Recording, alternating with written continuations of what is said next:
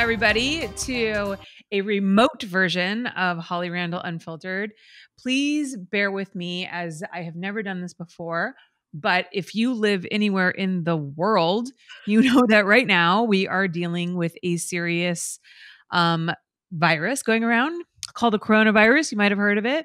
And we all have to stay in our houses. But I didn't want to interrupt your flow of podcasts. And I also wanted to have somebody on during this time period, just so that we could talk about something current that's affecting us all. So I have the wonderful Kate Kennedy on, who is recording from her own home. Kate, hi, how are you? I feel like that's such a funny question to ask people right now. I know, right? I just feel weird. I was like on the phone with my doctor earlier today, like ordering a prescription remotely. And he's like, how you doing? And I was like, I'm good. How are you? And I was like, I'm sorry I asked that. Like, there's no possible way you're well right now. Yeah. But all in all, I'm doing good. I'm at my home, obviously, because we're in the middle of a global crisis, catastrophe, pandemic. Lots of fun names for this. It's crazy, right? It really doesn't feel like I wake up every day and I'm like, this can't be real. This can't be happening. This isn't a thing that happens. No, I know. Like, it definitely doesn't happen to us Americans. No, definitely. And like it always happens to somebody else. Right. And like not within our lifetimes either. No. Like the Spanish flu, like the last time this happened was literally 100 years ago. We're setting a timer, people, so we don't just go crazy and talk willy-nilly forever. Can't have that. Which I do all the time. I was live on Instagram for like 4 hours last night. Really? I go live on Instagram and I'm so boring. First of all, it's very hard for me to sit down and just like talk out into the ether. It's really hard. Yeah, like without someone to speak to. Like I can kind of do this with you. I much prefer to do in-studio interviews because I like to have the person in the room and like feed off their energy, because otherwise I get distracted really easily. But as we've said before, we don't have a lot of options here. Yep. But yeah, like, so whenever I do Instagram live, I have to be like cooking or like that's what I was doing. That forces me to be in one place. Yep.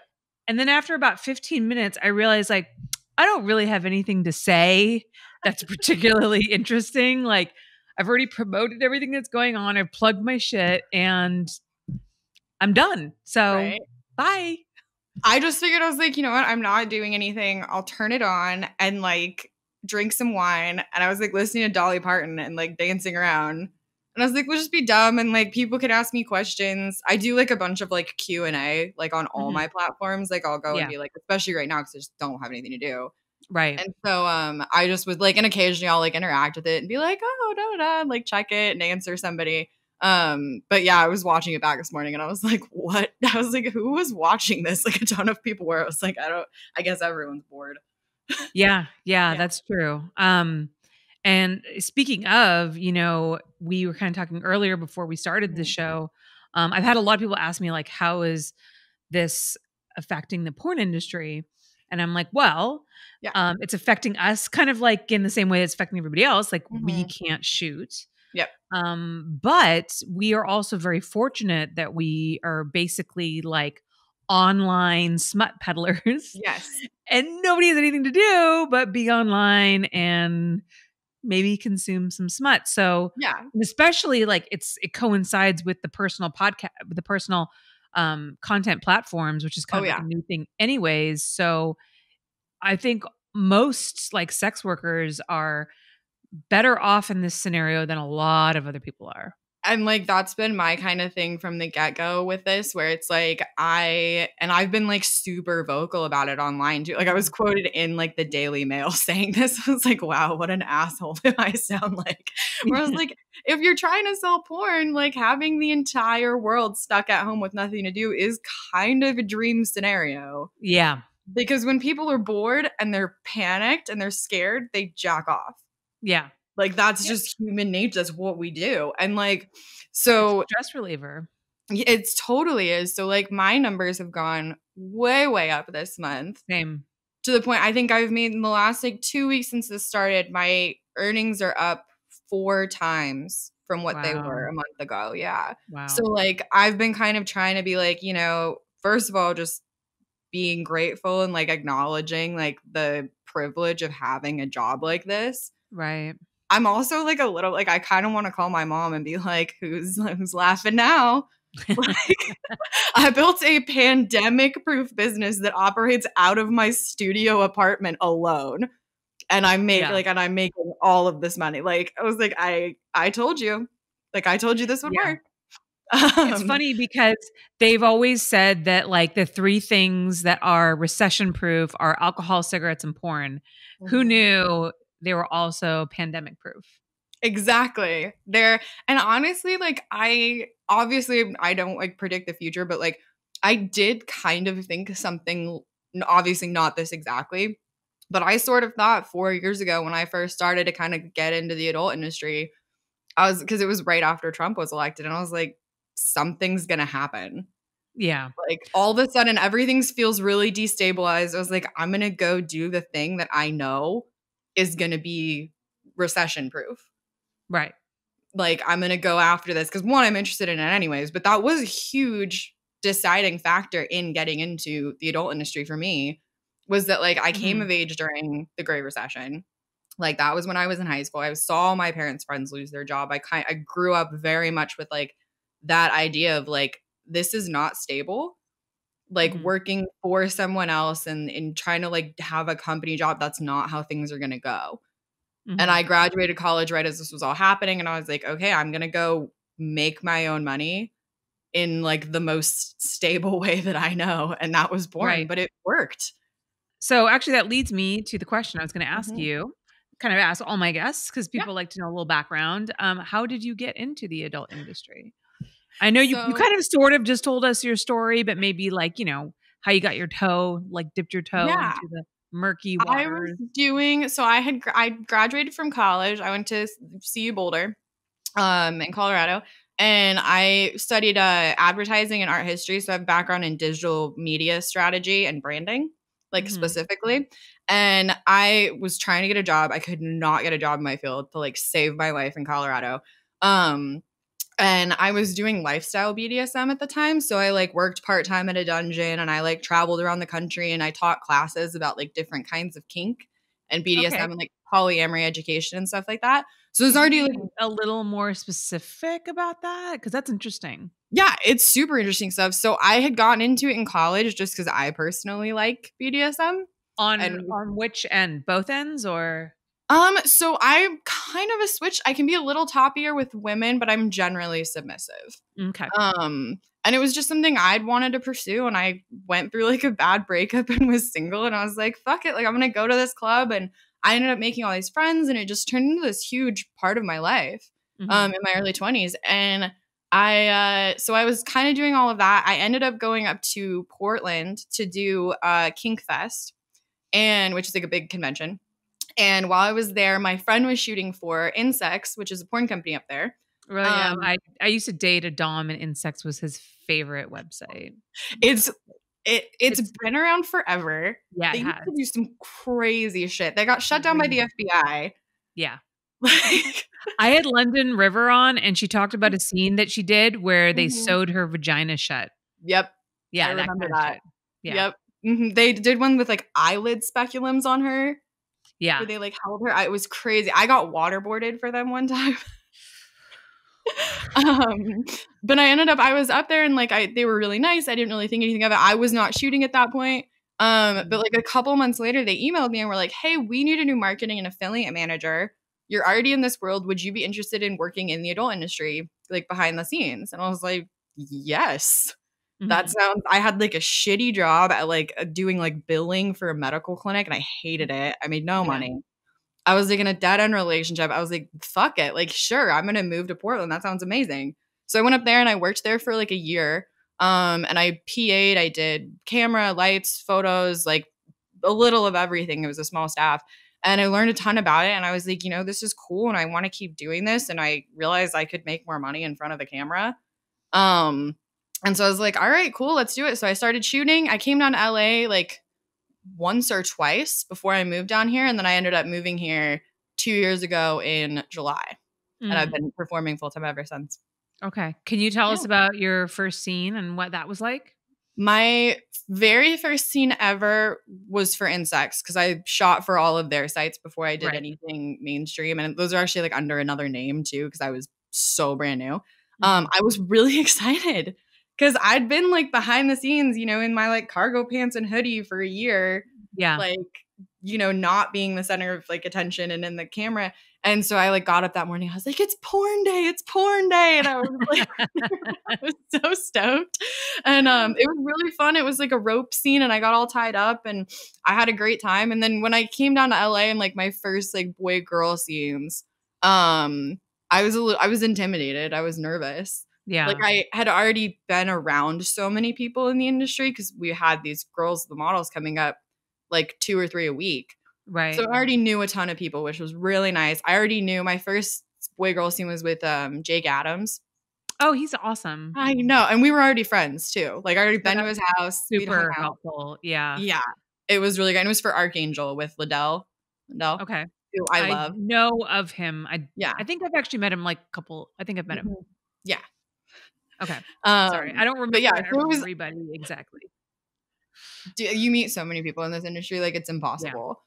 Yeah. But it was a great experience, and I just kind of like went from there. And so I was never like nervous. I was always a little intimidated and like wanted to like pay my dues and build my career up. I didn't want to be one of those girls that gets into porn and is like, I'm hot shit and I know everything and fuck, like I can definitely do this. Like I wanted to be like, okay, I have to learn about this. Like I've always approached Mhm. it like a business, and I think it's because I came in on the business end of it. It's also really fortunate that you were able to work behind the scenes first. So, like, you really understood the business as a Oh yeah. business before coming in just cold and, like, not knowing any of these people and you've all these lights Right. on you and they're like, okay, I have sex with this random person. And you're just like, Mhm. okay. You know what I mean? Like, I think having that experience behind the scenes must have been incredibly helpful. It was. I would recommend it to. I mean, those jobs are really, really hard to get. And that was Yeah. something that even when I was leaving to go perform, they had said, you know, like it's very difficult. There's very few jobs like that. But if you Mhm. can get one and you're interested in performing, like that's the best performer education you can get is to Yeah. spend a year behind the scenes. Cause not only are you seeing like, you know, you see the best of models that come and are so prepared and are wonderful to work with, and you can learn a ton from them. You also Yeah. see like what not to do. Yeah. Um, because I think I'd probably watched like at least 10 people's careers end by the time I started. I think one of the really important things is that you see the way that it's monetized and you can understand how we're making money doing this. Right. And so you understand like that aspect of it, because if you don't and you just come into performing, like all you know is being in front of the camera and doing that job. And that aspect of my job is not the most lucrative of all Mm. of the things I do. And it's not the one that makes you necessarily the most successful. Because if you're playing this game of being like, I have to be the hottest, biggest boobs, biggest butt, nastiest, most extreme, like you're never going to win that game. Yeah. There's Yeah. always going to be someone ahead of you. So you have to understand the business aspect of it, because then you can know how to brand yourself and build a career that's sustainable Right. and that feels Right. authentic and that it's yours, you know? Yeah, Yeah. and I think that that is the case now more than ever because the way that porn is distributed has changed so Mhm. much. Yes. Now that models have direct access to their fans and people can Mhm. feel connected to their favorite girl, it's so much more about how you look and how you perform. Oh, And also totally. too because so much more now can be in your own control. You can Mhm. control so much of your own career. So like it's the power has shifted just from like the hottest girls who can suck the biggest dick to Yeah. like the smartest girls who Yeah. can market themselves properly. Totally. And I mean, it's awesome to be like those really hardcore, like those performers are amazing. I love Yeah, working with them. totally. Like they're so, but like I knew from the get go, I was like, I'm not going to be one of those people. Like Yeah, I'm just not. And yeah, that's okay. Like you don't have to be the way that we think of like a porn star to be really successful in this business. And most people that are really successful are not yeah, the way we like our perception or stereotypes. So yeah, and I think it is interesting, and it's so to me like, and I preach this like all fucking day long to like new girls, is like shooting your own content and taking the like control over your brand and what is being put out there of you and about you is empowering. Yeah. Like, it's empowering financially because it makes you independent and not reliant on studio shoots. It's empowering because it's your image, and being able to have the kinds of sex that you like and Mhm. want to with the Mhm. people you like. You know, when you're a professional performer, your job is to go play a role and be someone else's fantasy, and that's fine. Yeah. Totally fine. But if you don't develop like the other aspects of your own, I mean, it's your own sexuality and your own sex life. And Right. if you are just constantly being somebody else's, that is going to have a toll on your psyche. Yeah. And I Mhm. think also too, fans really recognize and connect with people who are authentic to their own sexuality. Like Totally. they can tell, like there are some very popular performers who I adore, and obviously I won't name names, but like they don't love sex that much. And fans can tell and they comment about it all the time. They're like, dude, she doesn't like sex. Like, Right. whereas someone like Adriana Chekchik, there's no one on this planet that can say that that girl doesn't like sex. You know what I I bring her mean? up as an example all the time of Oh my someone god, like and Angela, you know, like Angela yeah. White, like I mean, Mhm. you know, they love what they do. Like Right? clearly. And fans love that because I think people, you know, especially um you know, we're trying to really strip away the stigma from porn. We want Yeah. people who watch and consume porn to feel good about what they're watching. We want people, you know, we're trying to erase that shame around porn. So we Mhm. want people to feel like I'm watching somebody do something that they really love. Like Yes. they are enjoying this as much as I'm enjoying watching it. And so I don't feel like I'm contributing to something that's exploitative and that kind of thing. Cause there's still so many people who don't really understand how much porn has changed. And they just, you know, abide by that same old stereotype that like every woman is a victim, everyone's being Yep. exploited, nobody really wants to be doing it. And, you know, that couldn't be further from the truth. Obviously, there's cases No. where that does exist. It's never 100%, but that's definitely like that is changing so much. So, and I think the thing people don't understand about that whole like victimhood narrative thing too is one, like, I don't know how else to tell people. Like, I'm absolutely fine. I've had this Yeah. conversation with my own parents so many times. I'm like, I don't know how to tell you this. Like, no one is exploiting me. But also, like, if I wanted, theoretically, if I was thinking like a criminal and I wanted to like exploit a girl, doing it in professional porn would be the most inefficient, stupidest way to do that. Like it, Yeah. it took me like 3 years of like ass busting work to Yeah. get a mediocre level of success. Like Yeah. I'm very much a middle tier performer, which I'm fine with, but like it is an enormous amount of work. I mean, like you like talk about someone like Angela White. Angela White's been doing this for like 15 years. Yeah.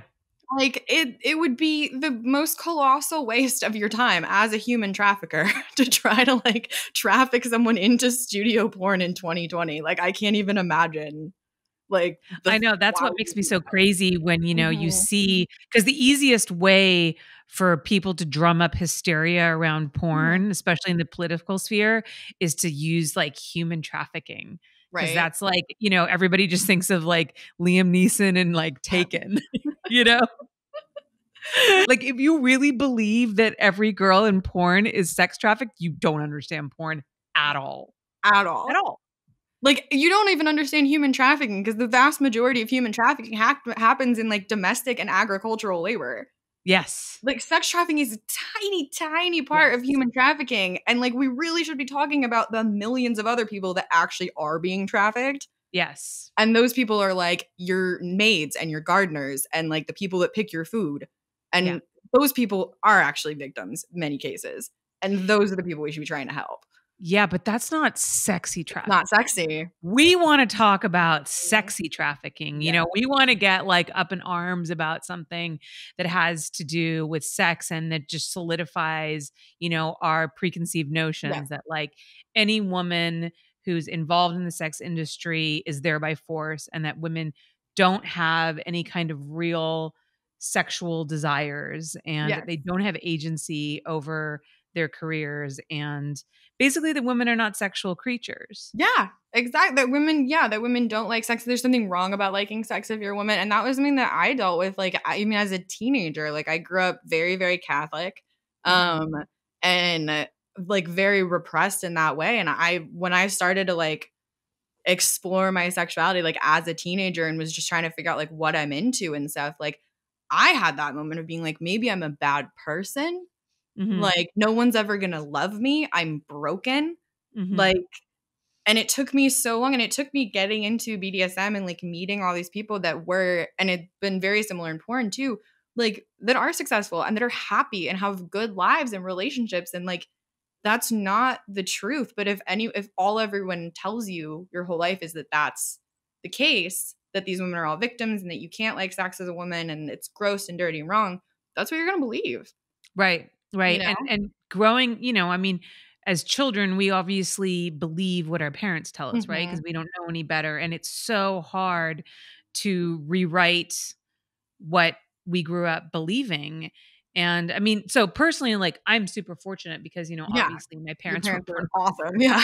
and my mom slept with everybody. That's so And they were very sexually open. They were swingers, and my mom always told me, like, the human body's beautiful. So, like, I grew up with 0 Mhm. shame around sex, like, absolutely none. So I've never had to deal with that, Yeah. but I just can't imagine what it's like to be in a place where, you have to, like, spend your whole life trying to undo the teachings that you had as a child, and your shame around your sexuality, because it's one of the biggest driving forces behind human Yeah. behavior, which is probably why we feel like men, especially, not all men, just saying, feel like they need to control it, Yeah, totally. you know? And yeah, because it is, I mean, it's a huge part of our brains. It's a part of our lives. Mhm. It's biologically the thing we're put here to do.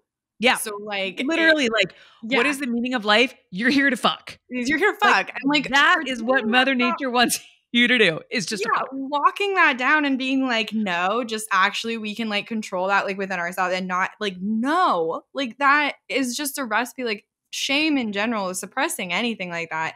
It's Yeah. just gonna bubble up through the cracks and it's gonna Oh my come god. out bad. Bad. It's So gonna bad. it's like shame is this like toxic poison and you just are like pressing this thing down and it's gonna come up in these mutated, not healthy ways. And Yeah, then you like have to go back and correct that as an adult. Like, I mean, and I did a ton of work on it. I spent hours and hours in classes learning about this kind of stuff yeah. because I recognized, and I'm very, very glad that I recognized it young. I was, like 20, 21, when I was like, shit, I gotta go like address this. This was Mhm. not right the way that I was taught to think about this. And if I don't go learn about how can I express my sexuality in a healthy and safe way, I'm I'm going to end up getting hurt, you Right. know? Like Right. cuz it really was too, because I'm someone that is attracted to like extreme sex, and do Mhm. I do it so much less now too. I almost feel like it was weirdly like a phase. Like the weirdest kind of teenage rebellion ever. No, but that makes so much sense, you Yeah. were denied all of these things, and you were, Mhm. made to believe that all of these things were bad, and so you want to explore. I mean, like, Yeah. human beings always want what they can't have, right? Totally. So, Yeah. like, you gotta go out there and, we all have our sexual experimentation Mhm. phase, you know? Totally. But I just realized that too, like I realized that the things that I was doing like with partners, one, I was not communicating well because I didn't know how to. I didn't have like the tools Right. to because these are all it's their tools. And if you don't learn them, you don't have anything in your toolkit, you're not going to be able to like establish consent in like a Right. solid way. You're not going to be able to ask your partner or communicate like, "Hey, I'm into this thing," which can be a really scary thing to do, to like Mhm. have, because we have so much shame like around our sex. Like I remember like asking one of my boyfriends to like tie me up for and I just went about it totally wrong.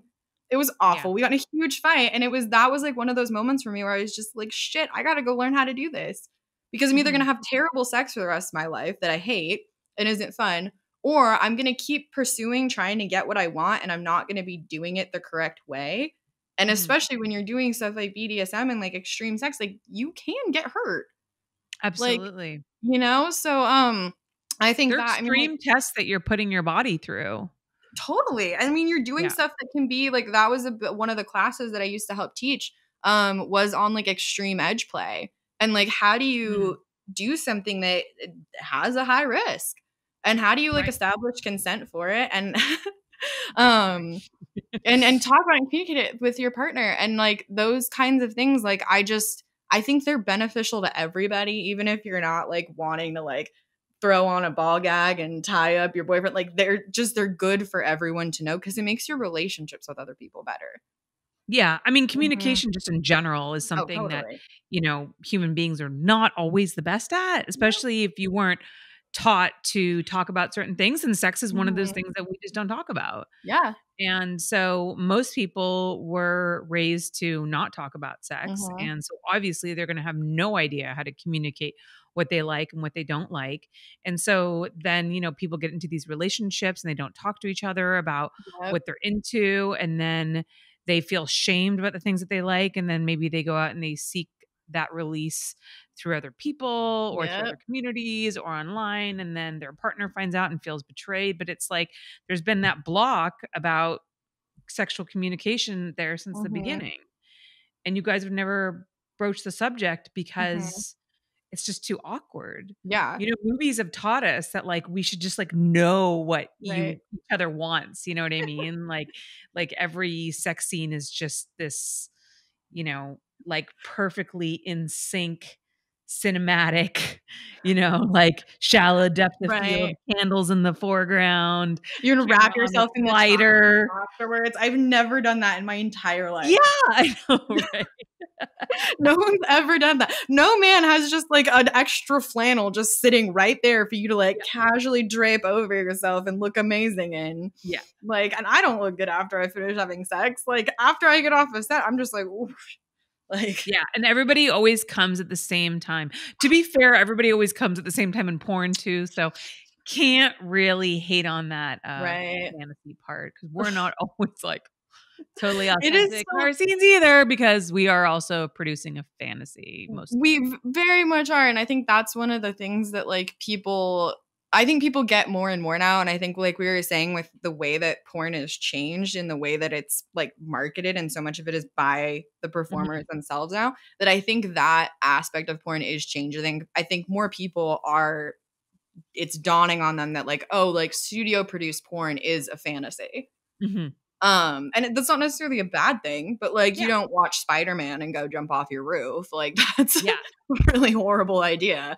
yeah, Like, yeah, you don't, like, watch Fast and Furious and then just, like, drag race your Mazda, like, that's a horrible plan.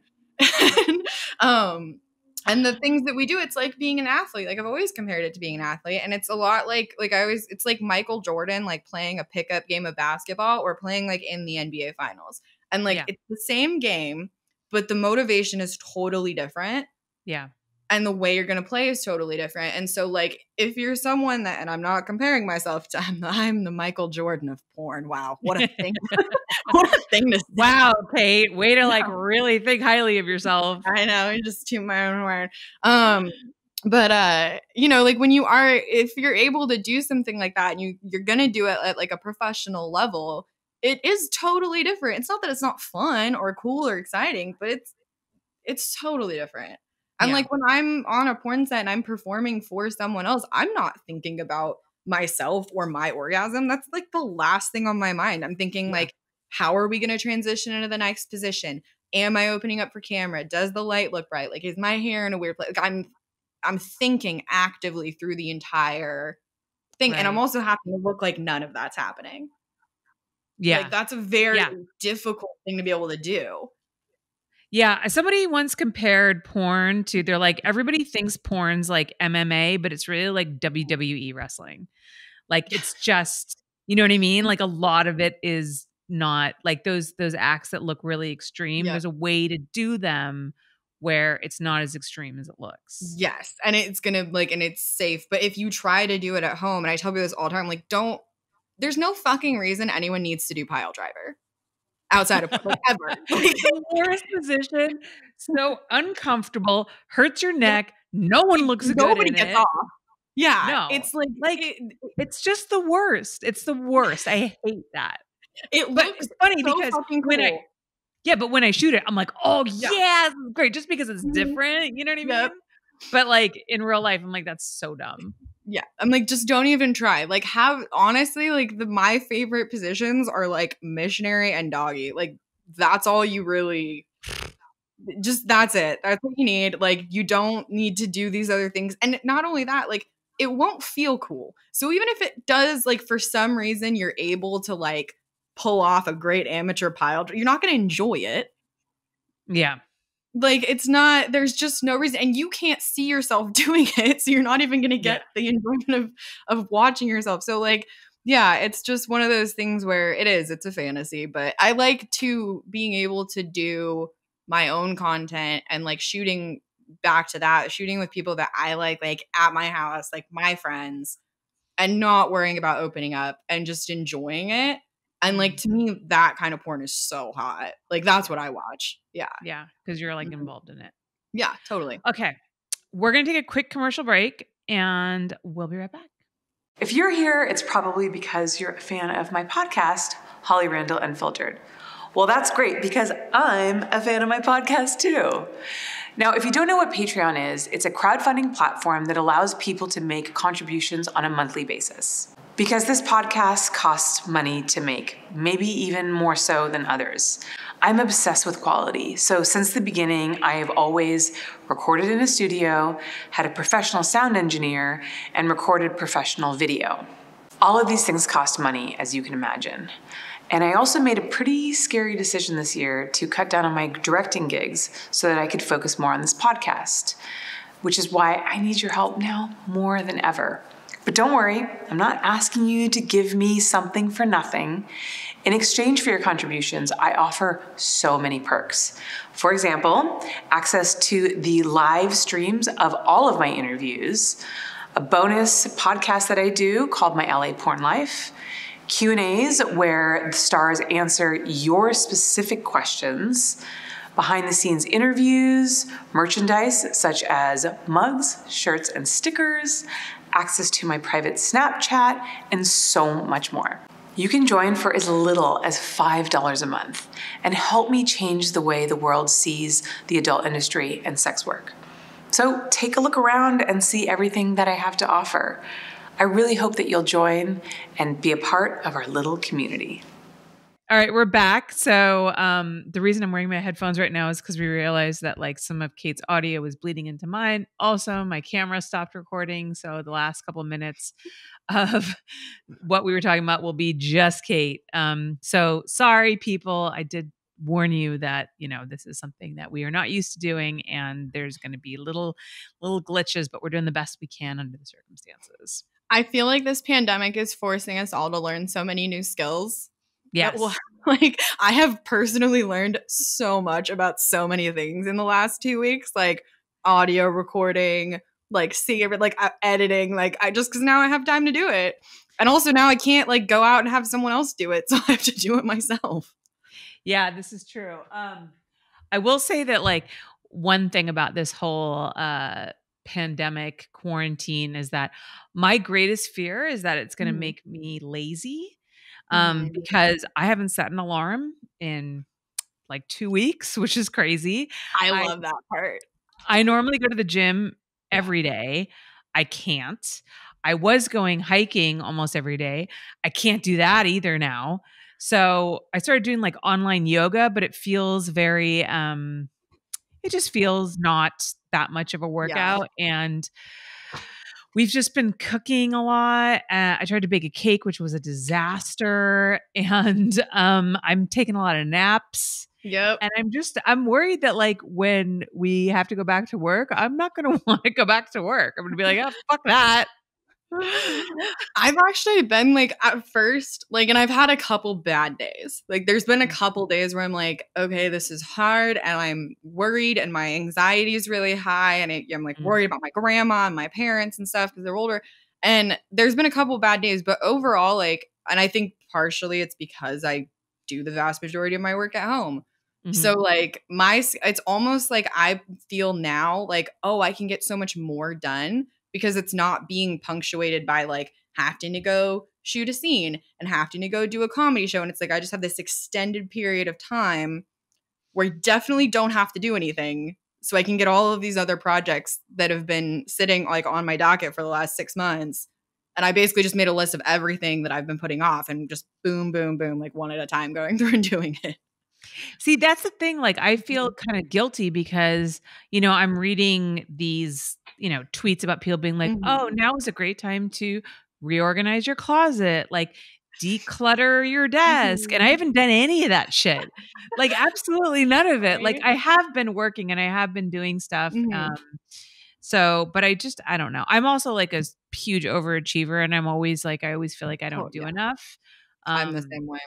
so part of me is trying to just, I don't know, embrace the time off Oh, and total maybe I try to think feel that's like okay about it. really good usage of it. Somebody was saying, because like I also, and it's so silly because like I feel better when I do things. Like Mhm. I'm just a naturally very productive person. Like that's what keeps my Yeah. mental health in check is doing stuff. But Yeah. like somebody had said, I hate the cult of productivity. Like, I hate this idea that we're just supposed to be Yeah. working all of the time and Mhm. monetizing all of our hobbies, and you can't just, like, do something fun. So I do love that people are, like, doing jigsaw puzzles and baking cakes and, like, doing I think especially in LA where you're just so conditioned to, like, "How is this a side hustle? Let's do this side and then this." And, like, How so can I I think make it is money off of this? how can I yeah. Like, "Oh, this is so like, I painted a picture. This is so fun. I should open an Etsy store." And just make it not fun at all. Um, Make it a but, job. right, yeah, just turn everything into a job. So I do think it's really good that people are just enjoying, but, like, I saw somebody tweet, they're like, "Dude, all you have to do right now is survive. Yeah. Like, this is an emergency, and, like, if you are getting out of bed every day, like, just put on some days the best thing you do is get out of bed and put on clean pajamas, and that's okay, Yeah. you know?" Yeah.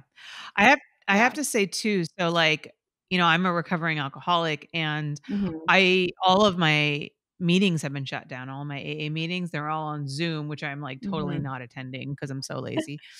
Um, so like I've been really bad about that. But I've been thinking because I knew that there were some new Mhm. people that I knew that were trying to get sober, like what an incredibly impossible time to get sober because this is the best time to stay home and drink all day. Oh, And totally. part of me feels kind of jealous because I see all these people like day drinking and like fucking like smoking tons of weed. And I'm like, I want to drink all day. And like I was doing all that when I had a job and had shit to do. And now that like I don't have those things, I'm like sober. I'm like, this is stupid. I know that has been like a really serious thing because I've been seeing a lot of and a lot of people in porn are sober. Yeah. And I've gone through that. Like I could tons of performers are. And so I've been seeing a lot of those tweets too of people being like, I'm freaked out, like I can't go to my meeting, I can't go to therapy. Like those are serious things that now it's like, oh shit, we have to like reconsider the way we're able to do those. But yeah, it definitely is like I was, talking to one of my guy friends who's in New York, so they're totally shut down. Yeah. And like they've just been he's like, I don't know how any of us get out of this not being functional alcoholics. Like hopefully Yeah. we're still functional, but this is so bad. Yeah. I know. Like I wonder how many people are like going to come out of this just like serious, like with serious mhm. addiction issues and thinking about like how full all the rehabs are going to be after this. Dude, and I like can't imagine too like thinking about like we already have like an active like epidemic, like we have the opioid epidemic like in Right. our country already. Like Right. how are those people like if you can't leave your house and you're now suddenly forced to like detox from heroin during a pandemic? Oh, I can't yeah. imagine. That's I mean No. horrific. Like I'm a very like I grew up around like, people drinking and I've been drinking for like a long time, but I've always been very, like, safe about, Mhm. like, I try not to I overdo once in a while, as does everybody, but I'm Yeah, pretty but good at pumping the brakes, so I'm like, "Okay, I think I'll be alright," like, yeah. you know? But Well, the funnest thing about drinking is overdoing it sometimes. Yes. Otherwise, like why I do it's overdoing it all the time is when it Yeah, becomes a problem. But like there's nothing wrong with like, I mean, why you no. drink to get drunk? Dude, why else would you Yeah. drink? I don't understand. Feel like I have one beer. I'm like, okay, just calories. Right, yeah, Great. especially yeah.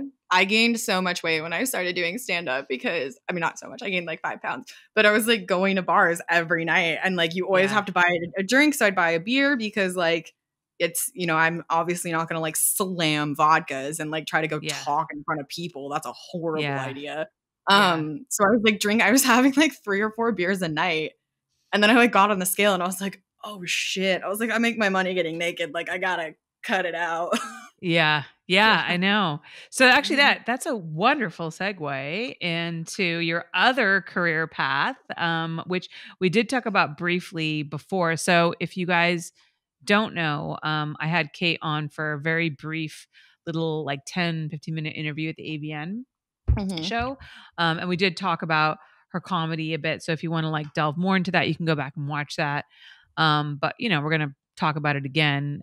We talked about my great fear of stand-up comedy after my traumatic experience at summer camp, which I won't go into again because you could just go back and, listen to the other interview. And you should. It's a good story. Hilarious. Yeah. It's just, I'm just not funny. Yeah. It's really what it comes down to. So how did you get into comedy? So I got my first stand-up show that I ever did. Like I'd wanted to do stand-up since I was like probably 12. And it was just not like comedy, like entertainment, anything. I always wanted to be like in that world where I am now. But that was so far removed. Like I grew up in like a fairly small town in like rural Colorado. My parents are not entertainment people. Like they would always be like, it's for other people. It's not for us. We're not like they wanted me to like teach school, be a mom. Like that was, and not in a bad way, not in a negative way. Just that was so far removed from my reality that like, it didn't even dawn on me that I could try. And it took a long time and like moving out here and getting into porn and being like, oh wait, actually like I can perform and I am good at this and I like it. And people are now telling me I can go do it. So I kind of needed that permission a little bit, I think, from myself. Right. And so I'd wanted to do it. And I had done a podcast for a friend who ran a show at the Comedy Store here in LA. And we'd finished podcast. He was like, you're really funny. And if you can put together 5 minutes, I'll let you open my show. And I was like, yes, I would love to. So I was planning on doing it. And then I got booked for my first anal scene that was supposed to be the day after this show. So I had to call him and be like, I'm so sorry, can't do it, really bummed, whatever. And then 3 days before my first anal scene, it was canceled. I'm sorry, I can't do your comedy show. I have to spend all night cleaning out my ass. Right. That's all you have to say. I mean, there's your fucking material right there. I was like, I can't. And so, I was like, I can't do it and like whatever. And then like it gets canceled and like it was a very abrupt cancellation. It was not a good situation. I've now like repaired the relationship. I feel like anal scene cancellations are like the most inconsiderate cancellations. Oh yeah. Because the most amount of work that you have to put into getting prepared for anal is like more work than the scene itself. Well, and the amount of work you have to put into selling your first anal at like a higher price it's really, really hard to sell a first anything in porn anymore. Yeah, that's true. And we had spent 5 months by the time it was canceled, 5 months pitching it and let them sit on it and wait and reschedule and like all of this stuff. It was just a nightmare. And so like it gets canceled. It was also the end of the month and it was like my rent money. So I'm like losing my shit. I like ran around my house screaming for like 45 minutes, just crying, like just mess. And I was like, okay, what am I going to do? Cause like after I like, do the screaming, the crying. I'm like, okay, how are we going to fix this? Like, we're going to salvage it. What are we going to do? And so I was like, hey, I'll call him. So I called him. I was like, hey, I'm free on Sunday. Can I come do your show? And he's like, yeah, of course. So it's like 2 days before. So I had to I only had like a day to write my entire set. Having never done stand-up. I'd never written stand-up. I literally had to Google how to write stand-up comedy. Like, but it was helpful. I'm so interested to know like actually what advice, like what did that say when it said like how to write stand-up comedy. Like, what advice were you given? Actually, stand-up is actually really technical. Like, I later took a class about stand-up. The way you write it is very like, you have to, and the first thing I read was that it's punch, punch, punch. So like the first line is kind of funny, the second is funnier, and then the last thing of the story is the funniest. So you just write it in like 3 bits. It's like a haiku. Yeah, kind of. It's like a lot. It follows is like a really certain similar to, pattern. like poetry or anything else that's like written conversationally. And so yeah, because it's definitely about pacing and timing for sure, and like delivery. Yeah. It's so interesting how 2 people can tell the same joke and how it's so different. so different. Yeah. Mm-hmm. Well, and too, like you have to, like even when you're writing it, like certain words are funnier, certain words go with other words better. Like, because you're trying to create an image, like Seinfeld says this about comedy. It's like a comic's job is to walk around the world and have experiences and be able to relate those experiences to anyone, to hundreds or thousands of people that have not had that experience. You have to be able to somehow get that image in their brain and get them to laugh at it. Right. Which is, go back to communication, is a huge part of that. Right. So I mean, and looking back on this, I still have that set list. Like I typed it all out and I like spilled beer and coffee on it. Like it's all crumpled up and I was like, I'm going to keep this forever. But I got super drunk. I called my mom, which I never do, and was just like running around my house. I was like, okay, we're going to do it. So I ended up writing this whole set about how my anal scene had gotten canceled. And I was just going to say, like, you better talk about that. I mean, like, right. At least you have the fucking material. Oh, yeah. At least you have a life that's interesting enough to talk about. So I was like, okay, I have all this like material right up front. And like the joke too was that like, because it had been canceled, the director said he didn't like my face. Wait, what? Uh-huh. Wait, okay. First of all, what the fuck? Second I know. Of all, who tells somebody that that's the reason for cancellation? You don't say that. You just say like, my dog died. I don't know. You come up with something. We need to reschedule whatever. Oh my God. It was the most like crushing thing too. Cause I was like, you know what? And I fucking know who it is. Yeah. Too. You know who it is. Yeah. I know who it is. Yeah. Cause I think you may have said, dude, what a dick. That doesn't surprise me at all. Now that I remember who it is. Yeah. And like, it was just the most like, it really did like, and I'm not someone that like I take criticism fine. Like I read the comments on my scenes. Like I don't care. Like I really, a lot of times like when people say stuff, I'm like, yeah, I see your point. Honestly, like my head is kind of weird shaped. It's okay. My one eye's a little lazy. I'm aware. Like it's not, I'm not like. Thank you for pointing that out. I didn't know. Right.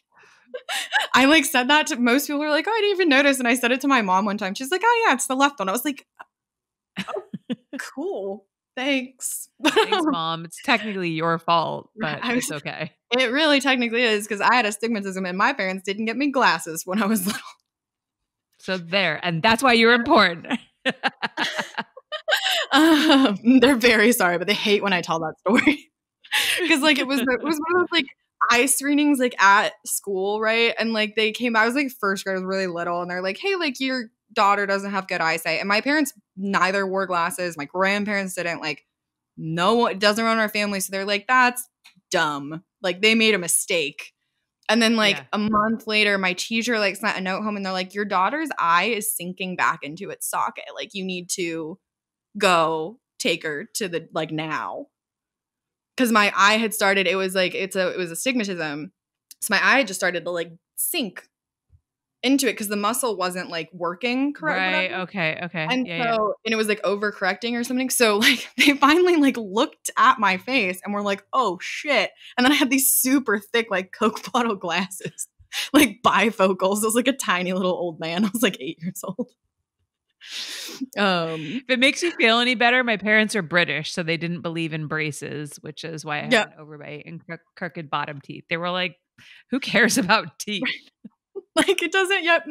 They're very, I think that's like, it's such a generational thing too, where they're just like this. No, like now I feel like if that happened, it would be, your parents would immediately take you. you know? No, it's Yeah. legit. So it's like legit. So just like quick segue on British people and teeth. And like obviously my Mhm. parents are British. I'm an Anglophile. I fucking love England. I love British Mhm. history. I love British people. I love everything about it. But like they legit, and maybe this is like a fortunate thing because they're less concerned about that transient quality of how you Mhm. look more than other people, but like they don't give a fuck about teeth. They just don't. And I was married to a British guy Yeah. actually, and I remember talking to him about it. And I was like, why don't you guys care about teeth? He's like, why would I care about teeth? I'm like, why Mhm. wouldn't you care about teeth? And we just had this argument about like how important teeth were. And like he could not understand like why I thought good teeth were important. And like I couldn't understand like why he didn't think it mattered. Mhm. My dad is also British, so I get it. Like, he also has bad teeth, and I had bad teeth as well. I have veneers now. Yeah. Because I fell off my bike when I was a kid, and like this has turned from comedy into just like bad things that happened to me as a child, which is most of my comedy. So Well, I was just gonna say, like most comedians are built from like traumatic childhood experiences. totally. I feel like most personalities are built from traumatic childhood Mhm. experiences. So I feel like this part of the conversation makes sense. Totally. And I think most people in porn are actually not as traumatized as people usually think. Like, most Yeah, comedians that I know are way more fucked up and have way more yeah, fucked up lives than anyone I know yeah, in porn. Like, by yeah, far. yeah, yeah. Yeah. Yeah. I mean, look, we're all fucked up in one way or another. Mhm. It's like you Yeah. just people. We're human beings raised by human beings, and we fuck Yeah. up. I have to my Do you have to fucking stop your computer camera? battery is dying. So hold on. Ernie, can you put a marker on this to cut this out? 1 second. Like Oh my. one fucking thing after another. Hold on.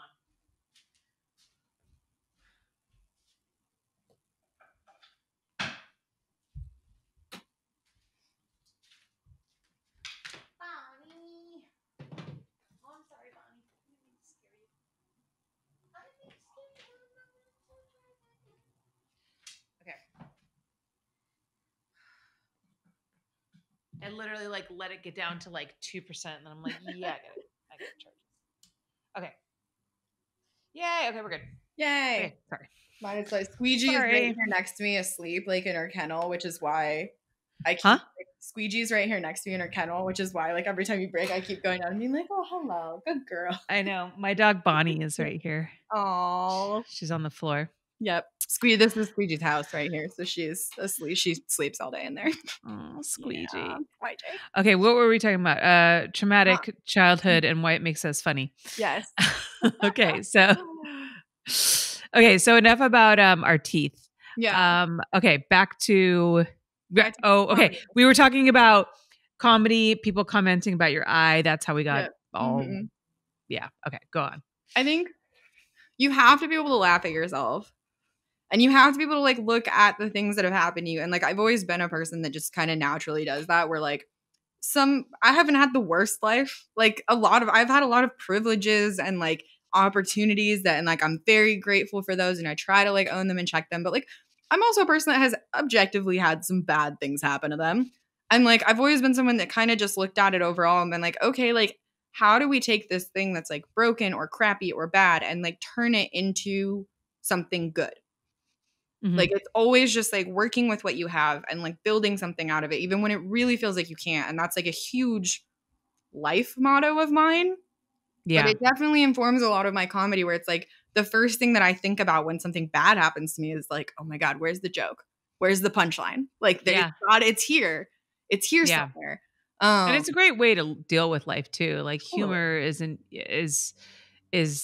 I think a currency that we all use to Mhm. handle the hard times in life. Totally. And one back to like relating it to other people is that like, when you're able to get up and say, like, hey, this fucked up thing that happened to me today, guys. Like this jackass canceled my first anal scene because he didn't like my face. And I just hate to split hairs, but I feel like my face was maybe not the focal point of that film. And like say what you want about my face, my butthole is fucking flawless. Like, um and but I think being able to talk about those things, like when you hear them, outside of it, as long as like you realize that these things happen to everybody, and it's Mhm. not like you're not in particularly a bad person or an unlucky person or anything. Like these things just happen, you Yeah. know. and we can't control Yeah. them. And yeah, so anyway, like my whole comedy career got launched because this really terrible thing had happened to me. So I write this whole set about it, and it killed. And I was on that show at the Comedy Store for like 6 months. And I was just doing it like, and I got to open for some really cool people, and I got to meet a ton of people, and I just started going. I moved down to Hollywood because I'd been living in the Valley, and I was going to so many mics like every night that I was like, it's costing too much money. This is what I want to do. I'm going to be down here. I like got off of the stage that night, and I was so high. I mean, there's no other way. It's just the most incredible high, especially the first time when you just kill and you're like, oh, if there's nothing that feels like it. And I like called my mom and I was like, I will do this for 40 years. Like I will wait tables. Like I'll do whatever. Like I just want to do this forever. And so I just started going around town and like doing it. So I'm doing the set, and then I keep that joke. That's like my closer joke. And I did it in Vegas over AVN. And this is a part of the story you haven't heard about yet, actually.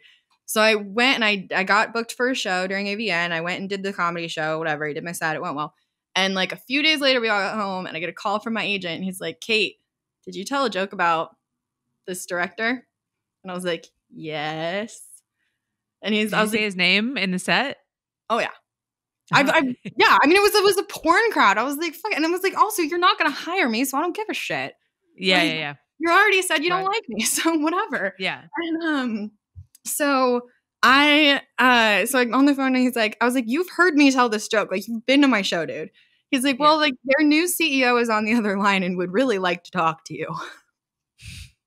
I'm like, he's going to kill me. Like my wonderful agent who I love so much is gonna like murder. It's totally my fault. And I get on the phone, and actually, because the director that had said that is no longer employed in the industry at all, which was the other reason why I really felt like it was okay to say it, because I was like, not even here anymore. And so their new CEO, who is a lovely, lovely person, was on the other line and goes, you know, he's apologizing because I am so sorry. Like, you should have never heard that. That should have never been said. That's bullshit. Like, we would love to hire you. And then he's like, please, will you pull this joke? Please stop saying this joke. And I was like, you know what? Like, I'll compromise. I was like, I will take his name out of the joke because it's not important to the joke. You don't need to hear it. So I won't say his name anymore. I am going to keep. And most people who aren't in the adult industry won't know who he is anyways. It doesn't matter. And like, so. He doesn't think that, but most people don't know who he is. Most people, which is another one of my favorite like thing. And also just, I was like, I know, like I'm doing this joke around town like for 8 months. Like there are now hundreds, if not thousands of people that have heard this joke and like think this guy is such an asshole. And I just get such a kick out of that. Like all they know about him is that he canceled my first anal scene. Eat him up.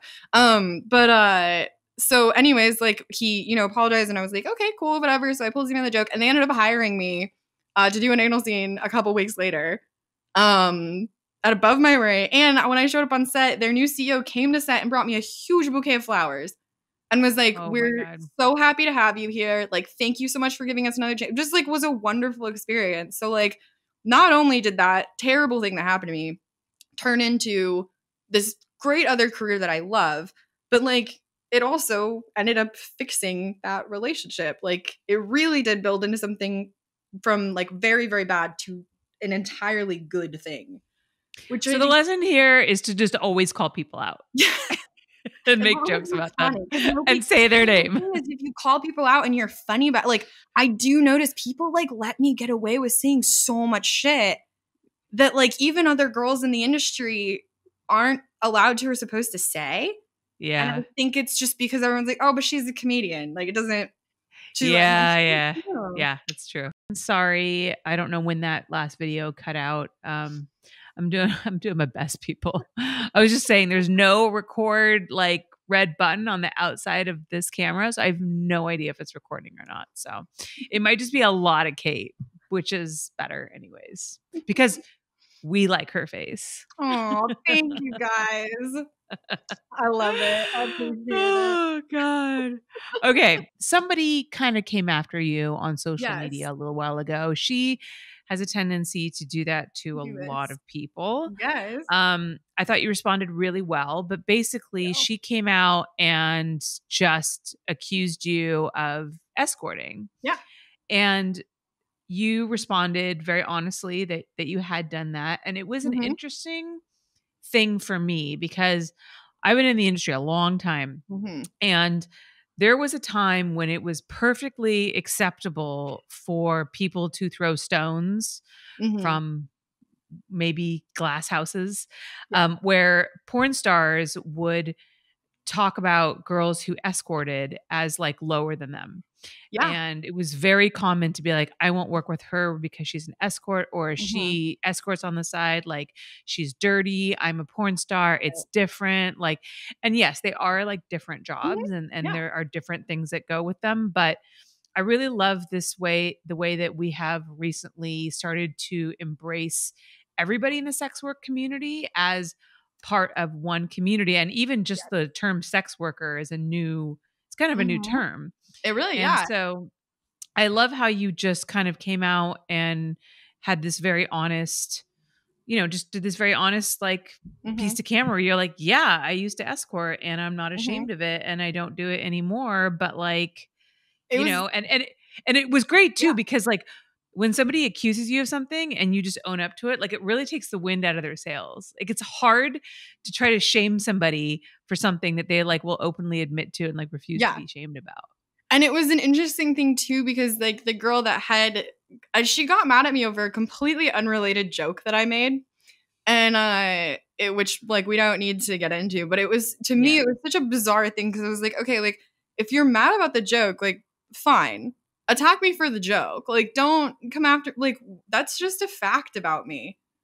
Yeah. Like I'm not ashamed of it. And I think the hierarchy and like you were saying, I think it's really great that that is changing and that porn a lot of performers are actively trying to be a part of that solution because I think in porn, especially professional porn, we have been very guilty of upholding the hierarchy for a long time and Mhm. feeling like we are better.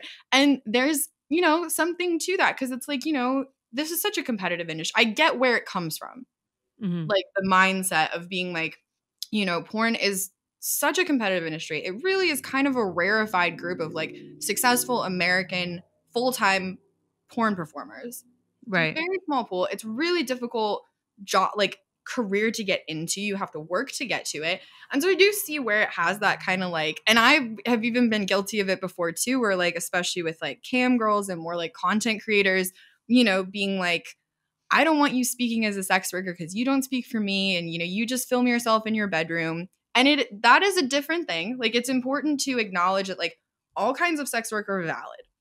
Right. There and because we all face a similar social stigma because like somebody like a mom in the Midwest is not going to look at a porn star and an escort differently. To her, they're both, I don't know why I'm like Yeah. specifically choosing this person as an example, but to like a civilian Yeah. person. What do you have against Midwest moms, Kate? I know. It's because I have one. And she doesn't differentiate. Well, there you go. Okay. So you're basing this on actual like life experience. So it's This okay. is We're on gonna let you get away with that. my mom draws no difference between any kinds of sex work, which is, something we're working on. Um, Yeah. but like they're not viewed as different by the rest of society. And if we want to work to get the stigma around our industry as a whole diminished and changed, and we want to be part of the solution, then we all have to work together. And it's okay Right. to acknowledge that like there are inherently different risks, rewards, benefits, whatever, to being a cam model, a porn performer, an escort, whatever. But they are Mhm. similar. And I was escorting when I lived in LA. Like I had just moved here and I did it for about like 6 months. And it was, this city's really expensive. Like it Yeah, costs a it ton is. of money to live here. If you do professional porn, you can't really have a day job. Like there are some people that do, but you pretty much have to work for yourself because you are so often called at like 7 o'clock in the morning to go do a scene. Mhm. So I was at a point where I was like, like I have to pay my bills. I have to pay my rent. I don't get any money from my parents or from anyone else. Like that's something that apparently a few people thought about me, which is not, my parents do not support my lifestyle in any Mhm. way, emotionally or financially. And so it's like, I got to go figure this out. So I worked with an agency. I did not have a bad experience. I set my boundaries right away. I met some interesting people. I got to travel. And I ended up stopping doing it. Like I said in the video, like I was dating somebody. And I learned this about myself, that like it turns out I'm actually a pretty monogamous person. Mm. Weirdly, after all of this. But it just became really hard on me, like emotionally and like mentally, to create that kind of intimacy outside of that. And that Right. was when I stopped doing it. And so like I did it on my own terms. I stopped when I wanted to, and I never felt like I did anything that I didn't want to do, you know? Right. And the reality is too that there are a ton of porn performers that do private bookings. Still, Hmm. I don't look down Yeah. on them.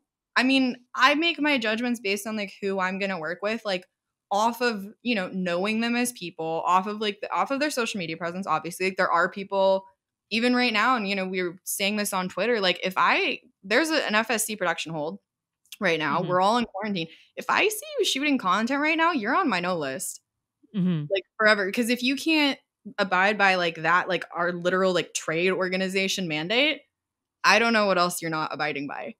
Mm. Well, you know what's interesting? You're right. Yeah. There's a mandatory production hold from FSC while they were like retesting. There was something in Pass that was going on, and for those of you who don't know, Pass is our testing system. Mhm. They had to like retest some people. There was some They like ran the test differently at one of the labs in Florida. that's what it was. Yeah, But so there was then no positive, but they needed to rerun all the tests right. to make sure And they were then once, I don't know if they've finished all of that, but it's interesting compliant. because once that is over, it's actually a voluntary production hold. They're not doing mandatory Yeah. because of the coronavirus, Mhm. which I find to be interesting, which whatever. But I Yeah. think pretty much most people are abiding by it. But I will say, Mhm. because I actually did get in like a little bit of a Twitter argument about this the other day, Mhm. and I definitely regret getting into it because normally I keep my fucking mouth shut and I Right. think I've just been going stir crazy. Mhm. And I voiced my opinion about something that I shouldn't have. And my motives mm, were it was a different reason. It wasn't actually Yeah. about quarantine and stuff. But basically what I had seen was there was this gossip adult blog site Mhm. that, loves to just bash other Yes. people, and they took this couple who was advertising a live show that they were doing, and they posted Mhm. about them and were like, these two people don't care about the quarantine. They said fuck the production hole, blah blah blah blah blah. Well, Mhm. these two people, I am like 99.9% sure they're a couple and they cohabitate. Yeah. So I saw Which is that they post, fine. which is fine. They're fucking together Totally fine. anyways. Yeah. But like all of these people, this person just sloppy reporting, all of these people jumped on Yeah. it and were like, fuck these people. Mhm. And what annoyed me too was that they didn't like defend themselves. They just like deleted the tweet, which was weird to me. Yeah. So I was coming from that where I was just annoyed by Mhm. like people like policing each other and just Yeah. like having, anyways. So that's where I came from. So I don't know where I was going with that, but Everyone's in anyways, different like situations with this, and like yeah, yeah, once the mandatory hold is called off, like I I recognize that everyone's in different situations. Like this whole quarantine thing is, I mean, a lot of my friends are really hurting right now. yeah, You know, I feel really fortunate to not be in a position where like I feel like I need to go out and shoot right now, but I know that not everybody, not even the majority of people are in that position. yeah. And That's the so thing. I think like a lot of us who make a lot of money on our mhm, content platforms think that everybody is, and yeah, not everybody is. So that was just kind of my point. Like my whole yeah, thing was like, you don't know situations that other people are in. And yeah. I really like throughout my life, I've tried to teach myself to come from a place of compassion and trying to understand that I don't know what other people are going through, and I don't know what their situation is, and I should reserve judgment on those Mhm. people for that. But I've also should have reserved judgment on the person who was judging the people that I felt they should have reserved judgment on, and just like, it's none of my business. Because I was like, it's none of your business, but like, it was none of my business. Anyways, I've been getting in a lot more we all Twitter make mistakes, arguments lately. son. Yeah, that's the Right? thing. Like, I think like we're I'm all stuck just at at home. home and we have nothing to do but like see what Yep. everybody else is up to and like be like, you're a bad person. But like, Right.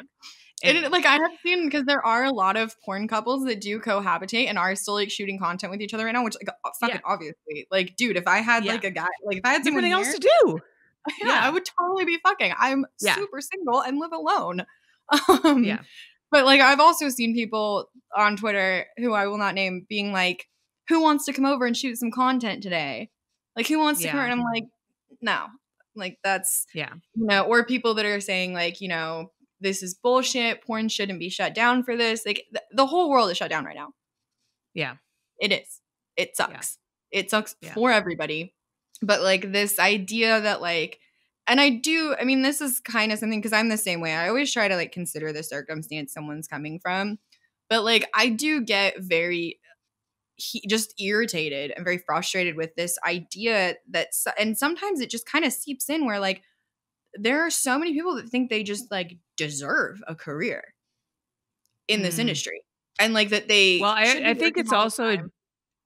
I think it's a generational entitlement thing too. Mm-hmm. Like, no, I mean, I know you're younger and you're Yeah. kind of in that generation, but I do feel that, and Mhm. all the other little tabbers like myself, we do feel that there is a serious like sense of entitlement among the Yes. youth of today, and where everybody thinks that, I think because of the instant gratification that comes from the internet, Mhm. that comes from fucking reality TV, that comes from Postmates, that like we should Amazon all Prime. I should get be anything I want super immediately. right now. I think it comes And from that, and I also think it comes from just our cultural perceptions of porn as being something yeah, that anyone can do. that's true. That's true. Yeah. Yeah. And so like there's very much, and I see it all, and usually these are the people that end up like running into trouble in the industry and not having careers Yeah. because they're like, and I see people like complain about it on Twitter like, why the fuck is this girl, and every once in a while someone will pop off on it and be like, why the fuck does so and so work all the time, and why does this person get to do this, and why doesn't this company not hire me? And it's like, if they're not hiring you or you don't feel like you're getting enough work, then like you need to go. I mean, sometimes that it's just unfair. Yes, Mhm. absolutely. Like this industry is not fair. Neither is the world.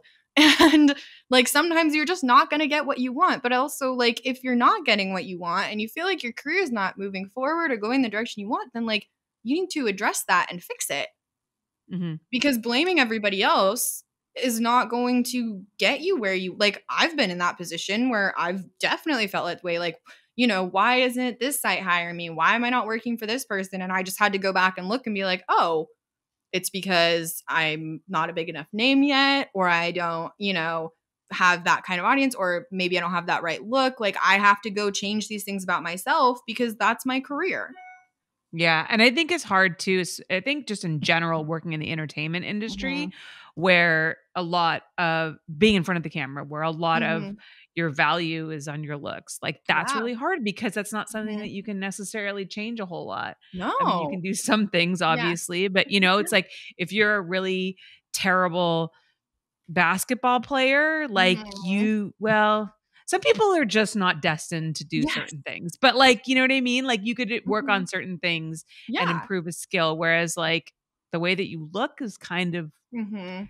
the way that you look. And if you do too much to try to change it, then sometimes you just end up looking weird. Yes, You know what totally. I mean? I mean, there's things where it's like, if you want to do like a lot of like Whitney Wright's a really great example of this. I just worked with her. Mhm. She's like one of the last scenes I shot with before going into quarantine. And I really like working with her, but I also really just like her as a performer because she's somebody that wanted to do and like is very specific and open about this, where she's like, I wanted to do bigger narrative driven production.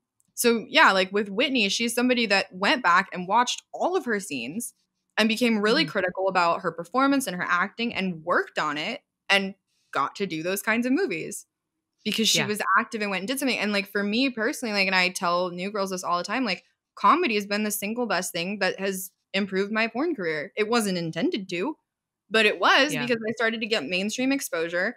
I started to get my name out there. More people started to know who I was. And all of a sudden, my rankings went up. I started working more. I started working for the kinds of companies I'd wanted to work for. I got to be choosier about my work. It was because I went out and did something else and created like a brand and had a plan and thought about like Yeah. how this is what I want. How do I go get it? Because I'm not just going to sit here and hope that eventually someone will come hand it to me. Yeah, and comedy is Mhm. one of those things that I've noticed is something that you generally like don't just succeed at right Mhm. away. Like almost nobody is like just comes on the Yeah. scene and is like a huge Mhm. comedy star. And if you look at you know, some comics like early material, like I remember Yeah. watching like an early stand up with Louis CK and he was terrible. Yeah. It was so bad. And if I had seen that guy like at a comedy club, you know, Mhm. me not really knowing anything about comedy and how you like cultivate your craft, I would have been like, Mhm. this guy should just give up now. You know what I mean? And like, Yeah. he's one of my favorite comedians. I mean, I know he masturbated in front of girls, but I pay people to masturbate in front of me. So I guess I Right. didn't take it as personally as maybe some other people did. But like, I love him. Yeah. So, yeah. So it's definitely one of the, and from Mhm. comedians that I've spoken to, they're like, it's a craft that you Yeah. have to hone and you have to look at it and you have For to like like test 10 out years. jokes and Like, you yeah. knew And for 10 years.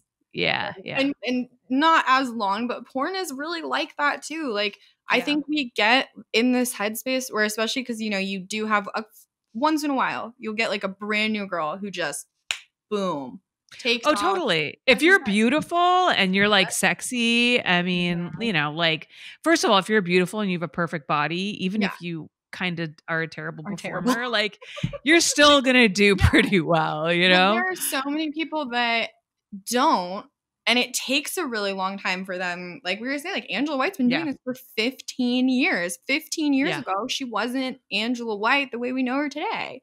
You know, she Right. worked Right. really hard. And the vast majority of people that have like longevity in their careers in porn and have Mhm. significant success are not people that came in and right away were boom, you're great. Yeah, that's true. You That's true. kind of you I have to think also struggle a little bit. yeah.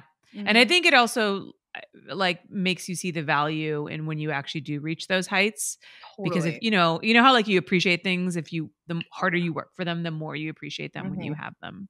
Yeah. So, Being in like this position now, like even with the quarantine and not being able to shoot and still having like the fact that I still have income right now is enormous, and it's not lost on me at all because even 6 mm, months ago I would have been in a completely different financial situation had something like this happened.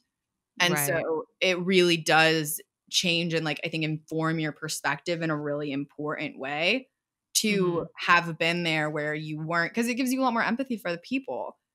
Because, Yeah. you know, then you're able to be like, okay, yeah, like I'm doing well, but I remember when I wasn't. And I've always tried to be the kind of person that I needed or wanted when I was Mhm. first starting. Like I try to think back and be like, okay, what did I want to know? Um who what questions did I have? Like who did I want to like look up to or emulate? Like who was somebody that I, you know, wanted to be? And so like now I look back and like that's always like my goal, especially for like new performers, because I do like I really try to reach out. Like I always am very open about it on Twitter. Like my DMs are always open to new performers. Like I haven't been in the longest. I'm not the most successful, but I can and want to help, you know? So then what would be like your key pieces of advice to newcomers? What is maybe one of the things that you learned that you feel like is something that new people should really do and maybe what is one thing you've learned that new people really shouldn't do? So this is a really great segue too, because this is my new site that I'm launching. One sec. Oh, keep talking. Cool. Now, I was going to say, keep talking because he's going to cut to you. I just need to check the camera because I don't trust it. Cool. So this is a great segue because this is what my new site is about that I'm like about to launch. And it's just a whole site of essay content, blog content, video content that's aimed at one, my thoughts on the industry and just kind of, you know, general interest stories. But a lot of it is for new performers to give them that kinds of advice that I wish I had had. The first biggest thing that I wish I had known is that you absolutely should not move to Los Angeles and try to become a professional porn performer if you have no other savings or income. Don't do that. It's a terrible idea. Um, if you want to get into porn and you want to like go pursue the adult industry, start at home, start with your own content. You don't have to do any of your firsts at home. You don't have to do your first boy girl or whatever, which by the way is like very little cachet anyways anymore. But you don't have to do that. Start building up your own content from home. Fucking cam, do your OnlyFans, do whatever. Make some trips out to LA. Try test shooting. See if you like it, first of all, because you might not. And go slowly. And then once you have those income streams and savings that are stable, if you still want to move out here and do it, by all means, please come out. I will buy you a beer and I would be happy to, as long as you're over 21. Which is the second thing that I think I would say performers should not do is don't get into porn when you're 18. Right out of high school. Don't do it. I know that you think that you're going to like have a ton of work because you're 18 and you're super hot and your skin is never going to look better than it does right now, by the way, just so you know. I'm almost 26 and I know. Go out and get a regular world job for a little while. Go to school. Go try to figure out who you want to be. And if you still want to do it in a couple years, come out. You're still going to be hot when you're 21. So, but give yourself time. Like, let yourself be an adult before you join the adult industry. Your advice about not moving out to LA right away, I thought it was really smart. Because you're right. It's very expensive. Because I did it and it was a mistake. Don't do it. Yeah. And then, the don't start porn when you're 18. That's, that's a conversation I've had with so many different people. Some people totally agree with you. Some people don't agree with you.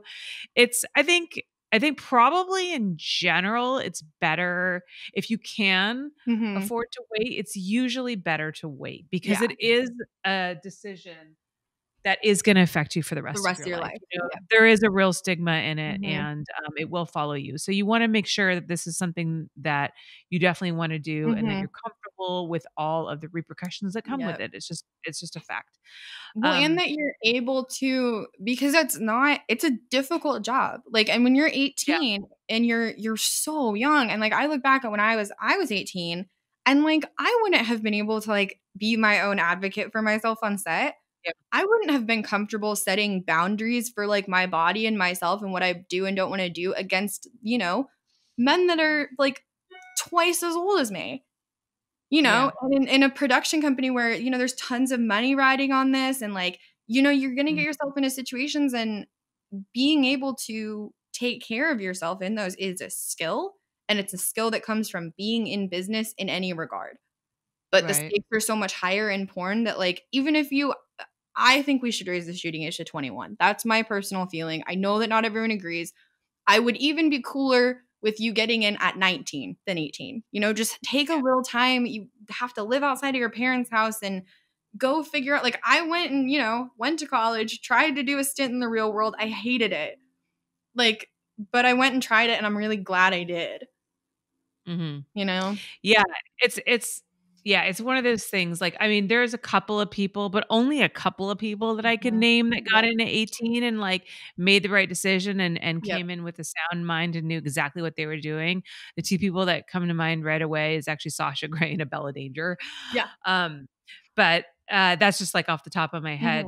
But then it's just, then we run into that argument, and then this is a whole other thing. If you can sign up for the army and die for your country at 18, you should be able to do porn. But then you also, maybe I feel like shouldn't be able to just sign up for the army. I also don't think that we should go to war and kill other people too. So in general, just in general, I just I'm not into like violence. And now every person who is ever in the military who's watching this on YouTube, I'm going to get so many comments. What's kind of funny is that on my audio channel, like on my Apple Podcasts, I have a bunch of reviews, and almost all of them are like really, really nice. And the few that aren't are people who are like really mad when I said that like I didn't like, I think that there should be like stricter gun laws. Like, all of my bad reviews come from like 3 people who are really, really angry at like my view on guns. So I know that, and look, like obviously people who have served in the military and people who have fought for our country, like it's an amazing thing to do, and what a selfless thing to do. And I cannot even possibly imagine what that must be like. My So problem is with anyways, the system, not the individual. yeah, exactly. Like my Mhm. problem is with the politicians that are sending young people to To die for die. their Yeah, country, not that's from my the fucking issue. people who are doing the dying, because that's some Yeah. fucked up shit. I just saw 1917, by the way, and wow, that was a really good movie. Have you seen that? I have not seen it. I watched Parasite, which I loved. Um, Oh yeah, that was great. I have not I missed it. So I usually go to the movie theater in Los Feliz because that's where I live. And, Mhm. I they have, like, the cheaper Wait, did movie you just theaters. say Los Feliz? Okay, that is technically how you're supposed to pronounce it. I got into an this is the second argument that I'm listening.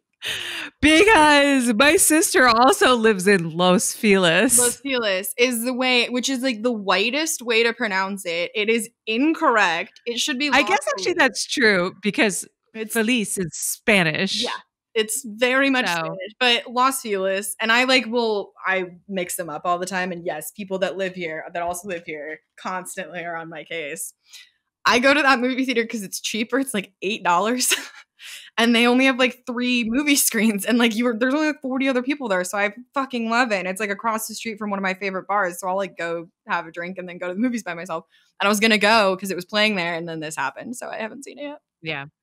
Yeah. Well, it's on whatever Apple Yeah. TV or anyways. Mhm. Anyways, it's an amazing movie. We are totally getting off. People are like, I am here to hear about porn, not about like your fucking movie Right. choices.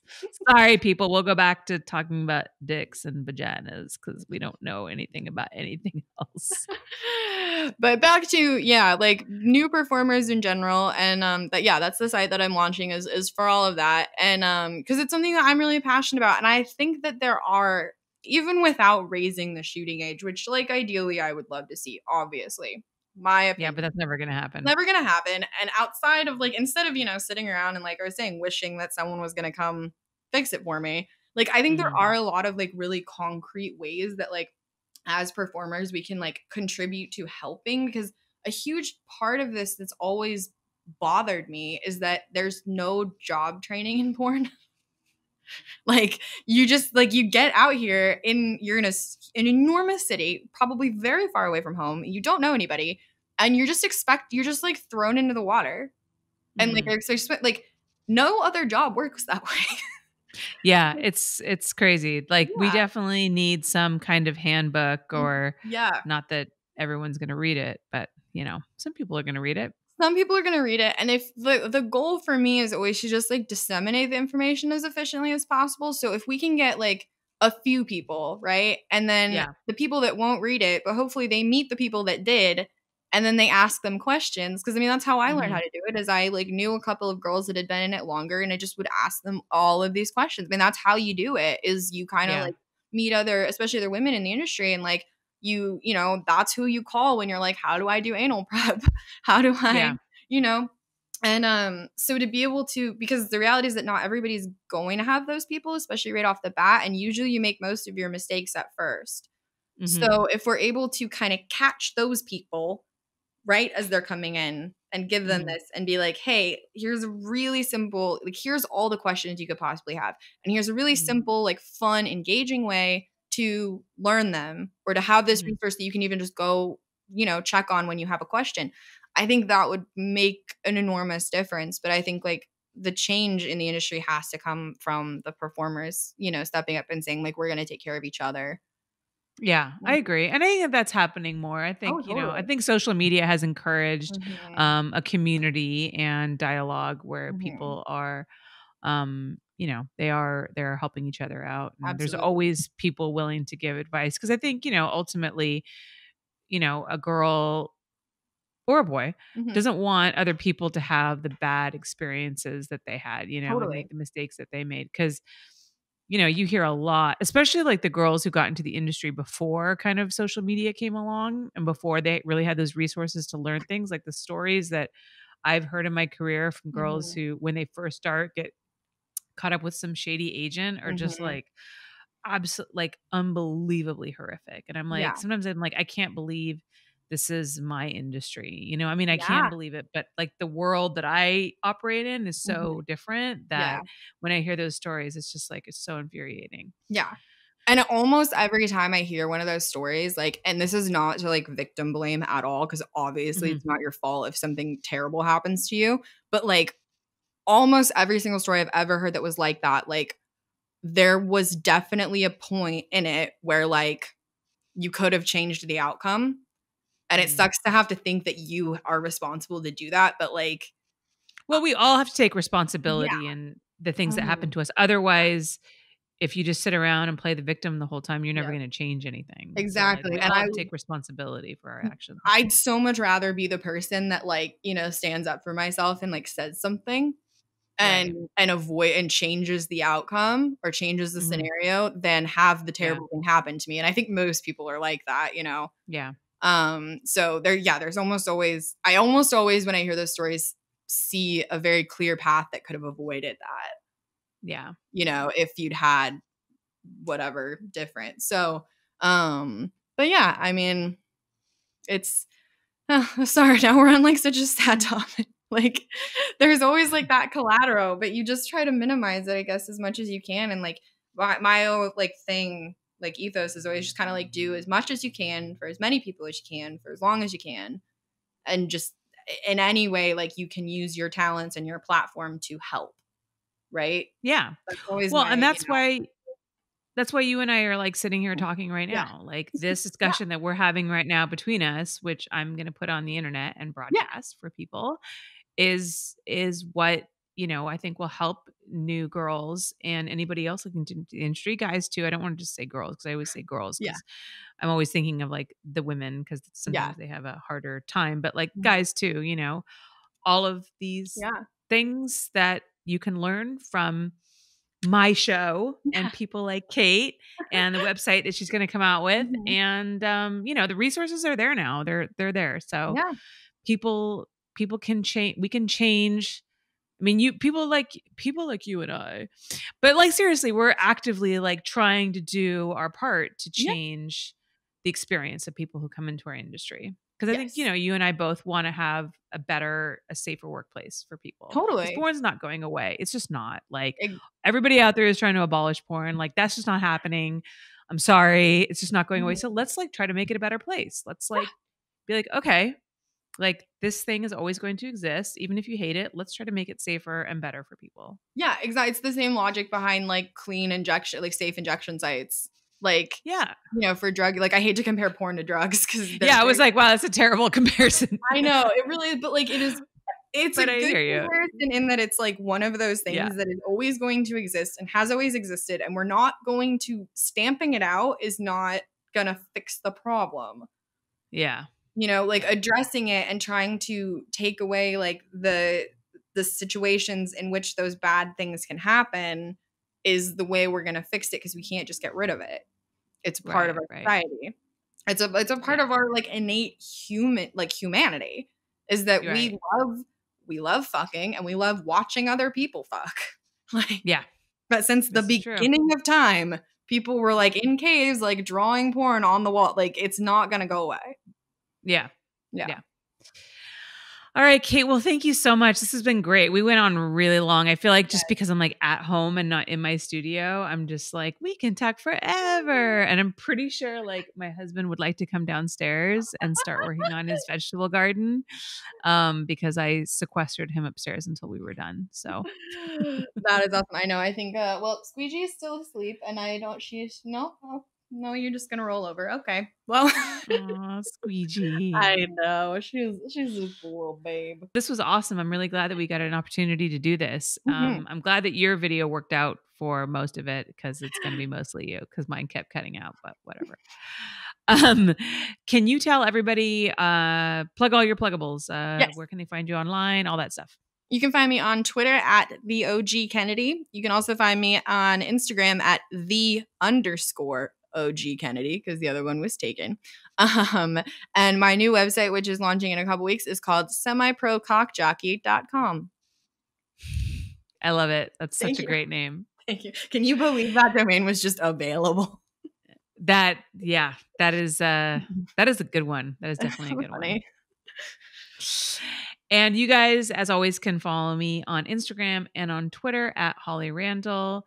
And my YouTube channel is youtube.com/Holly Randall Unfiltered. If you are listening to this on an audio platform, if you're watching this on YouTube, this is also available on an audio platform, any podcast platform.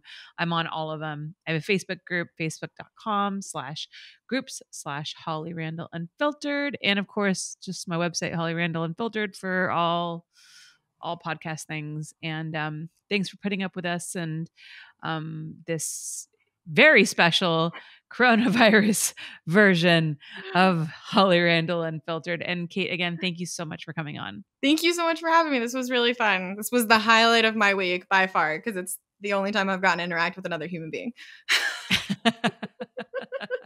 That's awesome. All right, guys. See you next week. Bye.